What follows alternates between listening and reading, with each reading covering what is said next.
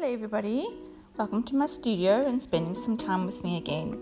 My daughter recently got engaged and I decided to make her a smash book where she could collect all the paraphernalia for her wedding planning. A smash book is defined as, instead of buying a scrapbook album and page protectors, it's a journal in which you can write, draw, paint and glue all your embellishments and use everything that you've got. There is no planning involved. You simply decorate as you feel in the moment. I found an old A4 file that was too big for what I wanted, so I cut it down.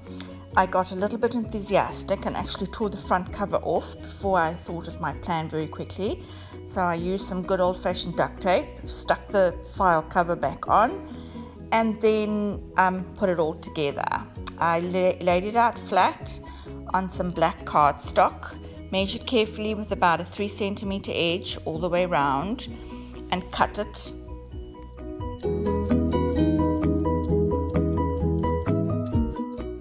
Trim your corners carefully, score the edges and fold over. Measure your front covers, back covers, score them, glue them and place them carefully so that you've got a nice inside cover.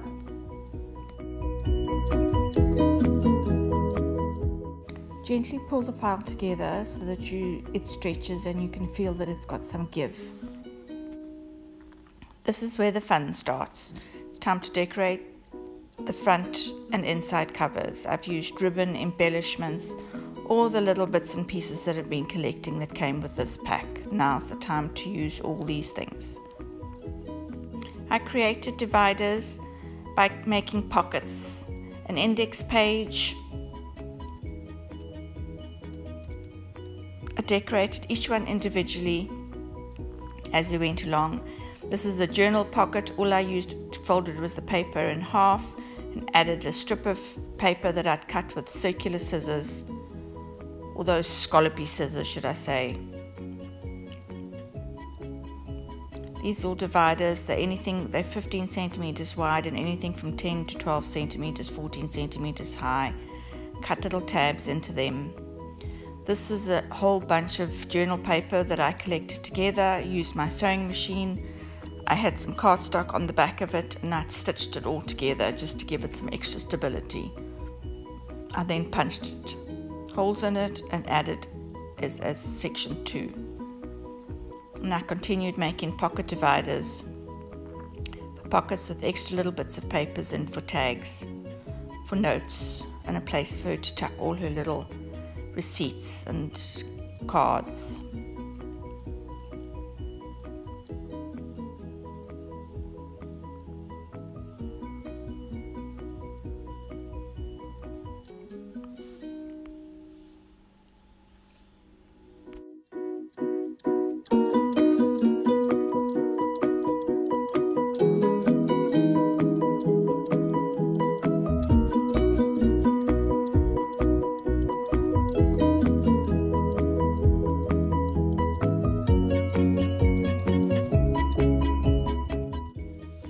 This pocket is 30 centimeters by 15 centimeters, folded in half with the bottom edge stuck together, and that creates a pocket. Carry on decorating each divider as you make it. Put as many pockets as you want. There's no rules. You just do as you feel like doing and carry on in this until you've completed the album and you feel that you've done what you want to do.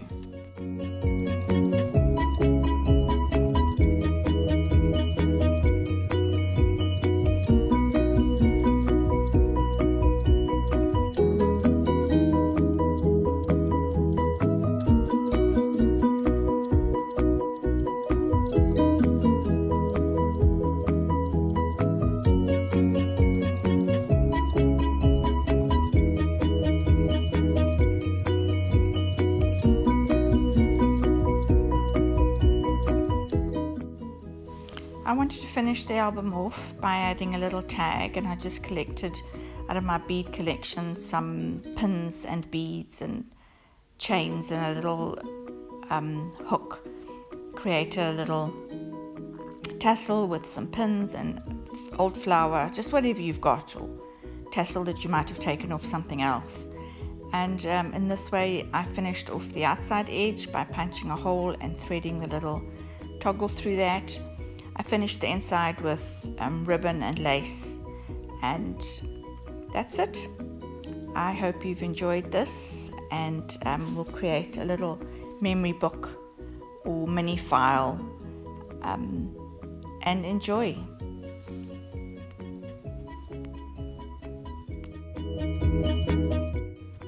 Thank you for spending some time with me. I really enjoyed making this journal for you.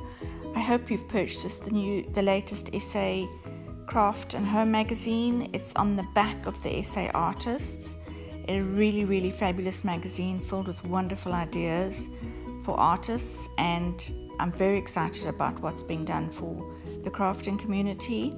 Please follow, like, share this. You can find me at Vilna by Design and at Vilna Crema. I'm on Instagram, on Facebook, and I'm on YouTube as Vilna Crema. Hope to see you soon, and until next time we meet in my studio again, have a wonderful time and continue being creative. Take care.